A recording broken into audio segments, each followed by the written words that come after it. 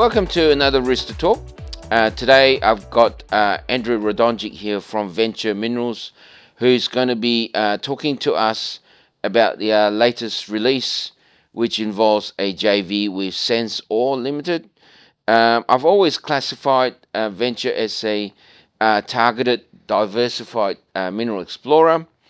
And I think, in today's announcement, with this new JV, we could, we'll get an explanation of why I think that is the case. So at the moment, Venture has a market cap of 31.85 million. Share price is about 1.8 cents as we speak today.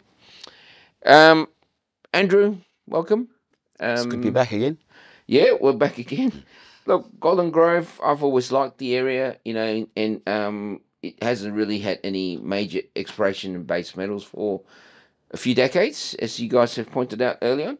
So far away, let us know what's been happening. Well, look, as you know, Venture has many projects, and we have a JV with Chalice, obviously, on our Southwest project, which we've been pretty happy with. It's provided shareholders exposure to a very successful exploration company, bringing its own ideas, not necessarily technology, but maybe special methods that they use in terms of soil sampling or different geophysical techniques. That's kind of where the if you like, the proprietary type systems that use, and we all do something a little bit different that we favour in different terrains, and by bringing those sort of groups in, it allows us to bring that forward potential discovery forward. That's what it's all about. So the JV with Chalice, very much that. And the Golden Grove North story is exactly the same with SensOre, and that's it allows the shareholders another opportunity, broaden the skill sets involved. Venture's very busy with stuff in Tasmania. Then recently, obviously, we come across these rare earths as part of that initial discovery down at the Reward prospect, tin prospect at Mount Lindsay. So very topical in terms of what we've been doing in the area around Golden Grove North, just to the east, on the Brothers Project and the Iron Duke JV adjacent to it. But we thought that SensOre provided a good opportunity with its own proprietary AI technology to have a look at this. And we've had a bit of a go there. Doesn't mean thorough exploration. There's a salt lake there, Lake Yalgoo, which provides challenges, and certainly trying to see underneath that or use other methods for targeting is sometimes beyond the capacity of a junior explorer to afford doing this. And like I said, we all know we've got a lot of projects, so it's it's good to have a joint venture partner like SensOre. How do you think your shareholders or potential shareholders should look at this JV? I mean, JVs like these things work well. They all 100% of 100% of a mouse or 10% of an elephant, etc., etc. How should they look at this, in your opinion? Well, in our opinion, it's like I was saying, get some experts in there with some different ideas. These guys have got a huge track record. It's like a geological think tank, highly expertise from in terms of the geophysics, the geochemistry, guys that have worked with bigger companies like your Rios, your Newcrests, Newmonts, all that sort of thing, where they've tried their own techniques, and they've obviously come together. They provide that skill sets. We could, I suppose, could have engaged SensOre to do that, but they approached us. We think we've got a pretty reasonable deal. Where they've got they want to get on the ground, start drilling, testing their concepts. And I think, otherwise, the Golden Grove North project may meander along to a degree, whilst we're focused on other assets. And I think that's what shareholders should be excited about, the potential. And these guys have got,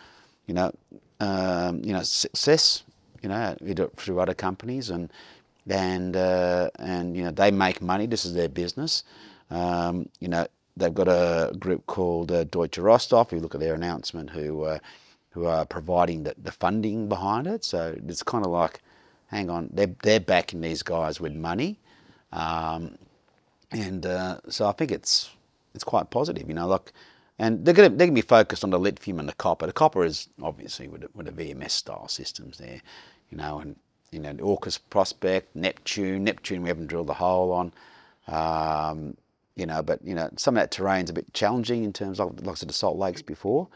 But I think by having a group focused on it, the project will yield quicker. You'll get to that point. We'll test it. We'll find out. There's always been that potential there. Those EM targets that, we've got a lot of EM targets. How do you rank those? Which are the best ones? You could go broke drilling those targets. Similar scenario to our project with JV with Chalice down in the southwest. We had 13 targets there at one stage. Which one do you drill first? Is it number 13? Is the winner, or is it more work that generates more targets? And by having that, proprietary leading edge technology, it can all of a sudden hone in from a huge number of targets down to one or two, and come up with, like I said, a discovery sooner rather than later. Yeah, look, JV's the kind of thing people think, oh, you're giving it up, the baby away and all that kind of stuff. But when you're weighing all the costs and the opportunity loss because you focus on this one and not the other one. But interestingly, in the announcement, when I read it, I actually missed this part where they actually have to go out and do your Vulcan rare earth project and drill that hole. So you've got to first go at whether this is going to work from the JV. And obviously then that will lead to your other rare earth because projects close by, because it's probably one whole WA portfolio, right? The whole rare earths, your brothers, Brandy and Vulcan. Well, that's exactly right. It's when we sat down and spoke with SensOre, it's sort of with Richard Taylor there, we sort of said, well, look, I think shareholders want us to have a crack at this. We delineated something. It wasn't a focus on this area. Like I said, they were more interested in the lithium and copper space. Obviously, we're interested in the copper space. We're very, very interested if they make a lithium discovery, because obviously that's a pretty hot commodity at the moment, and rare earths are certainly heading up there. But we thought, well, if you could drill the hole for us as part of your earning, then that would save us money. So it's effectively like giving us a check to drill, a cash to drill that hole. And it's minimum 300 metres. It'll be part of their initial RC diamond exploration program. They want to get on the ground within the first 12 months. The timing in terms of drilling suits both parties. And if they can, if we make the discovery, then we'll do the drilling after that. That'll be our cost, and we'll work together on that. And it'll be a very obviously great thing for the company, or a rare earth discovery. The other side of the coin is that what I like about this joint venture, besides that part, which is a free drill hole on the new target, very high grade rare earth target. We have that opportunity where if they come around and they make a discovery in the first couple of years, that we can do a clawback, and instead of having 30% of the project, we could have 40%. So I like that 60-40, having 40% of a new lithium discovery is quite a meaningful stake for shareholders. So we try to provide a bigger upside, a meaningful spend on the project. Obviously the ground needs to have money spent on it to keep it in good standing. Look, it ticked a lot of boxes. So these things don't happen overnight, but we were approached and we worked hard on a deal, and I think both parties have got a win-win scenario in this sort of agreement. That clawback is normally reserved for the bigger companies, so I've found that quite amusing that you actually use that. It's... It was the privilege of the big boys. Yeah, I think very much. I think it shows how keen they are to get on the ground. Yeah, well, that's leading to my next question. I guess, from their point of view, they've used AI to look at stuff, and we talked about how, well, I kind of like that area, but again, you've kind of answered that question, is that, they must be keen, right? Yeah, look, with SensOre, they were obviously clearly identified the Golden Grove North project, and certainly before, I think people have sort of been learning about, okay, well, we're finding these pegmatite veins next to these greenstone belts, you know, and red dirt, which are kind of next greenstone belt along. You know, there's great examples of companies going, earning in to the lithium rights and peg, and all of a sudden, oh, hang on, these guys already drilled, you know, 30 metres going 1.5% lithium oxide.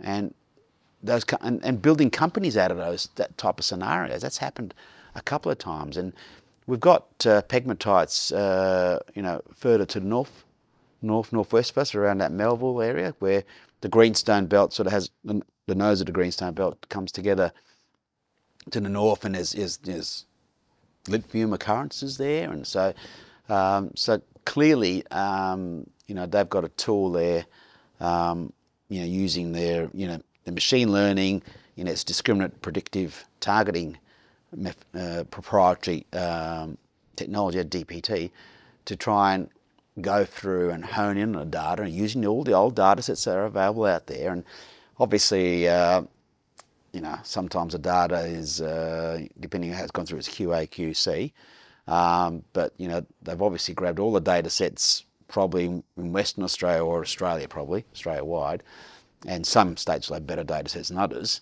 But I believe from our discussions that one is the amount of work done on that Golden Grove area, because the history, government departments have been trying to study these VMS deposits.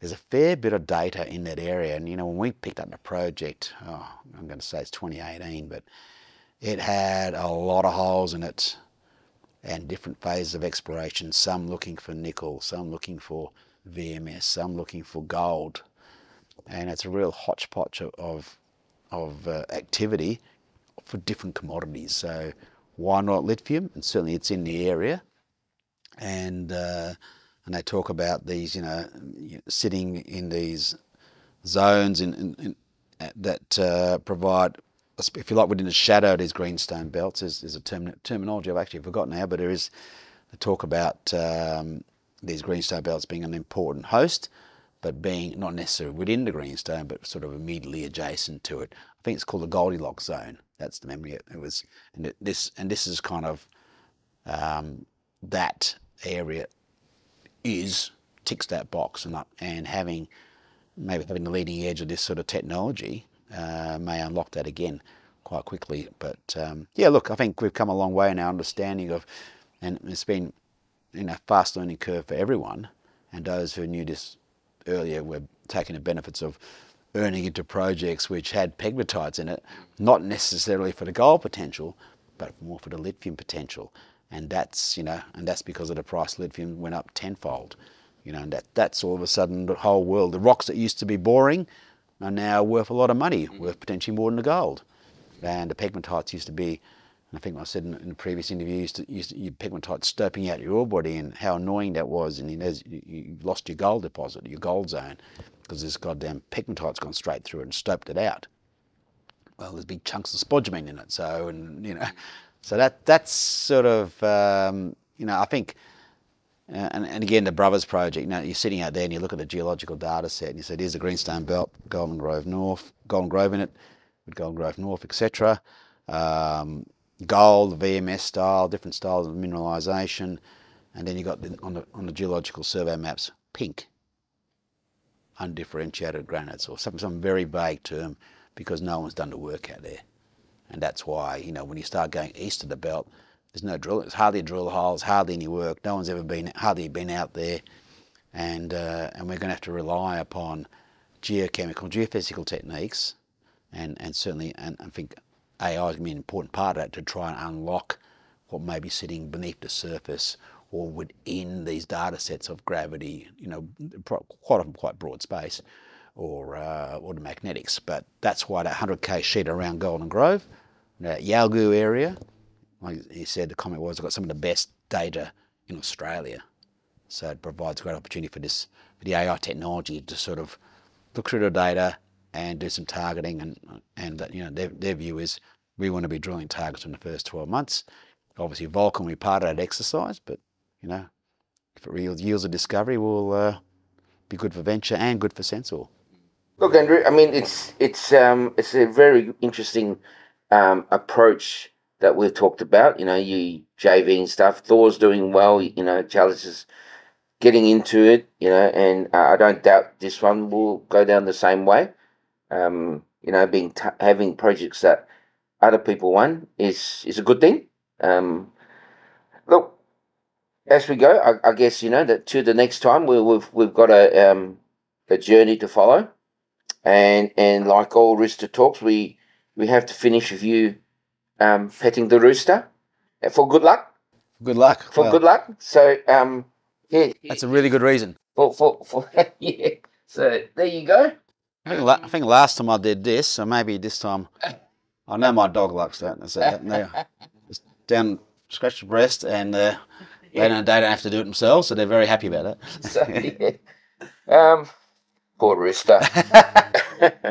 Anyway, thank you, Andrew, and till next time. All the best. Pleasure.